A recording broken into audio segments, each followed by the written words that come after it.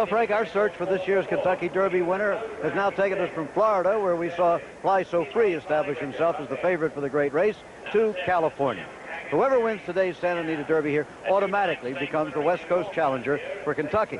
Now, the favorites are two geldings, Dinar and Best Pal. It's worth noting, I think, that no gelding has won the Santa Anita Derby in 51 years, since the year before Pearl Harbor, and no gelding has won the Kentucky Derby since the year of the great stock market crash, 1929. However, Dinar and Best Pal both have impressive credentials, and the fact that they've been physically altered has affected them, well, only in a positive way in their careers so far.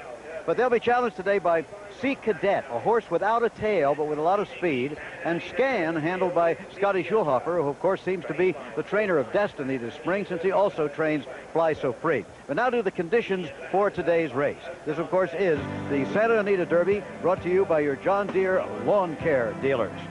$500,000 in the pot, 1 1/8 miles. That's 1 furlong shorter than the Kentucky Derby. The track is fast today, but not all that fast so far. The wind is not a factor. Let's take a look at the odds in this 9-horse field. A wide look at Santa Anita. The mountain's invisible today. The smog is obscuring them. But a good crowd is here, somewhere approaching 50,000. The track is happy about that. Here is Maine Minister at 25-1. Not a bad bet. Compelling Sound, Charlie Whittingham sorts at 10-1. Conveyor at 99-1 or more. The board only goes to 99. Same for Bounding Back, who is a maiden. He's never won a race. Best Pal at 3-2. Dinar at 2-1. So Best Pal, somewhat surprisingly, is the favorite. Scan at 8-1. Sea Cadet at 7-2. And Media Plan at 39-1, and that also could be a bit of an overlay. So those are the odds at this moment as we come to you live from Santa Anita. Now here is Charlesie Candy. Charlesie, this West Coast situation is very fluid and very interesting. Why don't you fill us in on it? Well, Jim, last year Best Pal absolutely dominated the 2-year-olds out here. But over the winter, there was a number of very impressive maiden winners with Derby aspirations. But of this group, only Dinar remains. But there are some others who've been around a while, and they're steadily getting better. Sea Cadet is at the top of his game. Scan is fit and sharp for a top race. Media Plan has Wayne Lucas and blinkers. Compelling Sound could be anything from Charlie Whittingham. And they all have to sort it out this afternoon, and this could be why California has had such an impact on the Derby picture in the last 5 years. Back east, the 3-year-olds can avoid each other right up until Derby Day. Whereas out here, they have to face each other in one acid test. And whoever runs big today truly deserves strong support in Louisville, Jim. No question about that. You know, the great sports writer, the late Red Smith, said that there are more good stories in horse racing than any other sport, and I tend to agree. As evidence, consider this story. It's a long way from a Depression farm in Iowa to Golden Eagle Farm. A long way from the hard-working farm horses of the 30s to Best Pal, winner already of $1 million. It's a long way from the Iowa high school where Betty and John Mabie sat next to each other because both of their last names began with the letter M. A long way to their great breeding farm of today. They started with a Ma and Pa grocery store that grew into a great chain of California supermarkets. They're grateful to California. California is a very good place to raise a horse, in my opinion. We are somewhat light years behind Kentucky and maybe even Florida at the moment, but I think we're on the right track, and I think in the next 5 to 10 years you will see major improvement in the California breeding operation. I love the races, and there's nothing like that feeling to have your own horse that you've bred come across that finish line in front. Well, they bred Best Pal at their farm, and he surprised them as a 2-year-old when he won the Del Mar Futurity last August.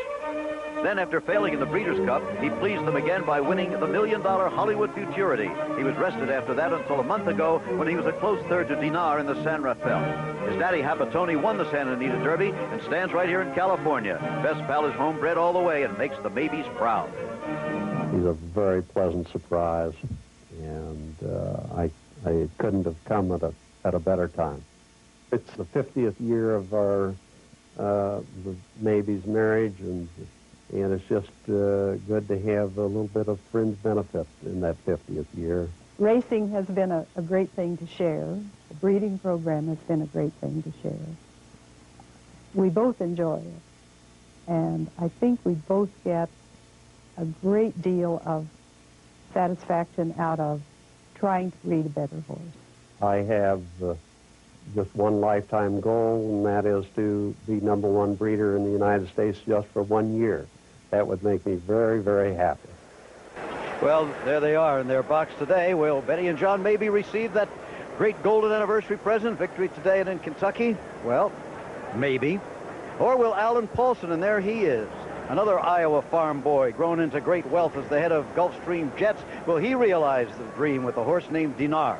Actually, there's a story behind every one of the horses in this race, and for more on that, here's Dave Johnson. The term breeding shed somehow doesn't fit this palatial stallion barn at Brookside Farm in Kentucky. And the owner, Alan Paulson, one of the major players in the sport, is having a ball campaigning his homebred Dinar. Impressive, tough. Watch the kick and courage of Dinar on the outside as he outgames Apollo and Best Pal. His rider, Chris McCarron, finds himself in his usual spring dilemma. Which horse to ride to the Triple Crown? He had a handful of choices. I've been fortunate enough to ride some good colts this winter, and having to choose between Sea Cadet and Dinard, I had to make that decision based on my gut feeling, basically on what Dinard has accomplished thus far. I think he's done the most this winter, and I think he's shown that he's the best colt on the West Coast, and that's basically why I chose to ride him. And here's one he didn't pick, Sea Cadet. It must have been difficult to reject a colt who carried him to such an easy romp 3 weeks ago over Scan and Compelling Sound. So Eddie Delahousie, who picks up the mount, could be the beneficiary. Runner-up Scan might be coming back to his promising 2-year-old form, and Scotty Schulhofer is the trainer of envy this spring. But Charlie Whittingham is here, always a threat, and he has Compelling Sound. Personally, Dinar looks like the logical winner, but Maine Minister, who drew the rail, is a horse with value who could win it all. But Scan is my first choice. I think he's sitting on a win. Charles C. Jim, who do you like? Well, I seldom disagree with Dave Johnson, but I think I like Best Pal. He's more experienced. He's won $1 million already, and I think he's ready. After all these years, you and I are finally going to agree on one. We agreed? It's a close fit, but I think a horse that's won 2 Grade 1 stakes has to get the nod in a really tight race. Best Pal. Best Pal. Okay, well, we're going to find in a couple of minutes when we return. 54th running of the Santa Anita Derby. Maine Minister at 25-1. Compelling Sound at 10-1. Conveyor 99-1 or better. The same for Bounding Back. Best Pal at 8-5 now, but a very slight favorite over Dinar at 2-1. Scan 7-1, 7-2 on Sea Cadet. Media Plan, you see, and now to Dave Johnson. Interesting that Wayne Lucas and Charlie Whittingham made major equipment changes in this race. Compelling Sound and Media Plan both wear blinkers, and they're off. And Maine Minister on the inside to the front. Best Pal from between horses charging up. Sea Cadet on the outside. Dinar right there, and Media Plan in the middle of the racetrack. Now past the stands for the first time. Maine Minister at the rail battles with Sea Cadet on the outside. Those two heads apart. Bounding Back just behind the leaders in third. Best Pal in tight quarters fourth. Media Plan on the outside is fifth. Dinar is sixth at this point. Scan between horses seventh. Compelling Sound shuffled back on the inside, and the trailer is Conveyor. The pace is realistic as they move on to the backstretch, and Maine Minister leads at 3 parts of a length, and on the outside, Sea Cadet challenges. Those two now heads apart. A gap of 2 lengths, and on the outside, it's Media Plan, the roan, in third by a head, but now bounding back the long shot into the third spot. Media Plan on the outside is fourth. Then Best Pal is fifth. Dinar sixth, followed by Scan. Then Compelling Sound and Conveyor at the back of the pack, about 15 lengths off the lead. The half in 46-2. It doesn't look like a track record or a stakes record today. Going to the far turn. Now Sea Cadet on the outside takes command by a head. Maine Minister battles back along the inside. Media Plan is right there, as is Best Pal, who's 3 wide and joining the leaders. Dinar behind a wall of horses, fifth at this point, looking for some racing room. A quarter of a mile to go. Best Pal on the far, far outside. Sea Cadet between horses. Maine Minister hanging tough at the rail. 3 of them across the track, and here comes Dinar on the far outside. And down the stretch they come. Best Pal to the front by 3 parts of a length. Dinar charging up on the outside. Sea Cadet drops back. Now a 2-horse race for the wire. Dinar on the outside with Chris McCarron up to take command and win the Santa Anita Derby by half a length. Best Pal second by 2. Then Sea Cadet followed by Maine Minister. Those 4 only about 4 lengths off at the wire in the final time, 1 minute and 48 seconds, which ties the 10th fastest. So how about that? it was Dinar who stalked the early leaders, and Chris McCarron wide at the head of the stretch breaks his jink. He was 0 for 11 coming into the Santa Anita Derby and is the unofficial winner with Dinar. Jim, Charlesy? Well, well, well. There we have the West Coast challenger for the Kentucky Derby. His name is Dinar. He's named after an aviation checkpoint in France, a place that owner Alan Paulson is particularly fond of. What do you think? He's only run 5 times. He's been beaten once by only a nose. He was a little bit reserved in the wagering because there had been some speculation that maybe he wasn't himself physically because he didn't work for 18 days following his victory in the San Rafael.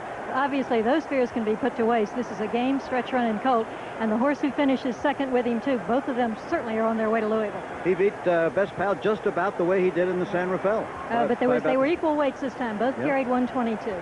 Okay, let's have another look at the stretch run now, Dave. Well, Best Pal looked like he had the jump on Dinar. And as you see there, Best Pal is 3 out from the rail. C Cadet, who had been up close early, and the white cap is at this point dropping back. And in the red and blue cap on the extreme outside, Chris McCarron with strong left-handed urging gets Dinar in gear, and he duplicates his 91 form. He just keeps running those bullets, Jim. Dinar on the outside, passing Best Pal in the final 16th of a mile to unofficially take the Santa Anita Derby. This was quite a performance. Well, you know, Dave, we had a microphone on owner Alan Paulson as they were coming down the stretch. Maybe we can have a look at that right now. Alan Paulson at age 69. Go. Yes. Come on, baby. Go. Go, go, go. Go, go. He's going to win it. Go, baby. He won it. Oh, baby. Woo-hoo. Oh, the baby. There he is. He's made billions of dollars of jets, and he sold them all over the world, and he's flown them all over the world. But the Iowa farm boy came out just then cheering his horse to victory in the Santa Anita Derby. That was the first Santa Anita Derby victory, by the way, for Chris McCarron, the jockey. Quite remarkably, he was 0 for 11 in the Santa Anita Derby, just about the only big race in this country, I guess, that he hadn't won. Well, he's won it now at age 34. Hall of Fame jockey Chris McCarron, born and raised in New England, but he's been out here for a long time now. There was a great deal of discussion this week as to whether Chris McCarron would stay on the winner here, Dinard, or stay with C Cadet. Obviously, he made the right choice. Yes, he did. A very good family. His brother Greg rides in Maryland. And remember that Dinar is by Strawberry Road, who Paulson stands at his farm, and he's bred to go all day. The 1.25 miles of the Kentucky Derby will be no problem.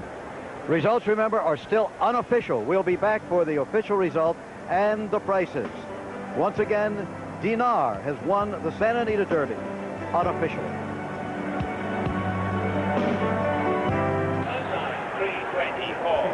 We're back again, and the result is official. Dinar, the winner, paying $640, $340, and $260.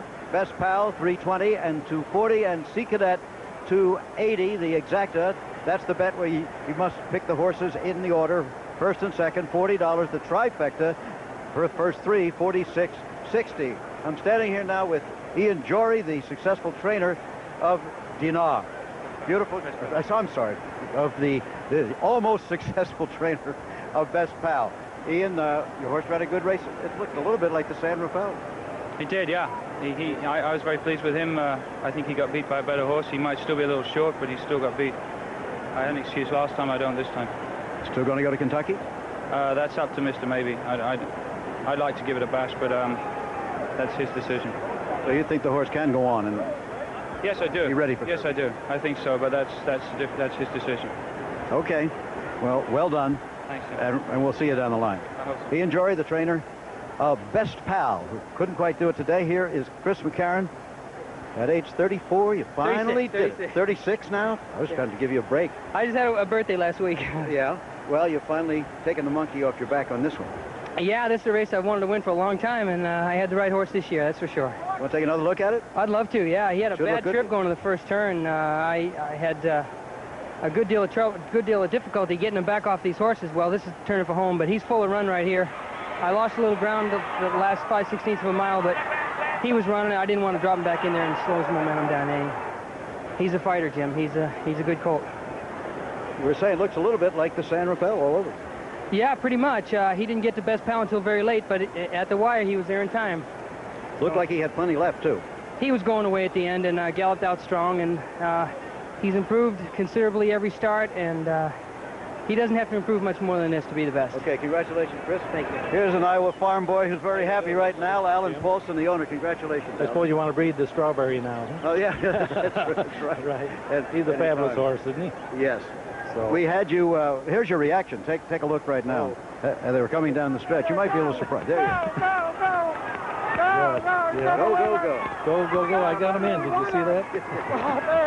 Right. So it's on to Kentucky, huh? Oh, yes. And I'm sure he'd be one of the top favorites here, not the favorite. Okay, it's well. a great race. He's a great horse. And isn't it a great satisfaction when you bred him, when he's a homebred? That's right. Do you know today's his birthday? Yes. Yeah. April 6th, and he was number 6 in the post, so he got a sort of a good omen, I guess. So. Absolutely. He's 3 years old today. As most of you know, all horses officially have their birthday on January 1st, but he was actually born on this day. That's right. So in our Strawberry Road, he's turning out to be quite a sire. We got another horse called Fauda that I think is as good as Denard, and she'll be out here running. She's done real well her first 2 races. And, good. So does Denard get his own Gulfstream jet to go back east? Right. So it's nice to have a horse win that you own the sire, you own the mare, and you bred him. So it's a real thrill. The best thrill I think I've ever had. Enjoy every minute of it until you get to Kentucky, then maybe again. Okay, well, thank you. Thank you very much, Alan. Okay, let's take one more look at the stretch run here, and there it is. And there you see him. He makes his big move there on the outside. We're in Chateauroux, and he's coming running late. Best Pal looks like a winner here. He may have been one race away, as Ian Jory was saying, from being at his absolute best. He'd been away 3 months, but here comes Denard on the outside. He's as game as they come, and he's only been beaten 1 nose in his life. And there he was, winning the Santa Anita Derby. 1 week from today on ABC's Wide World of Sports, we'll be at Keeneland in Kentucky, and we will see again Fly So Free, who's still the favorite for the Kentucky Derby.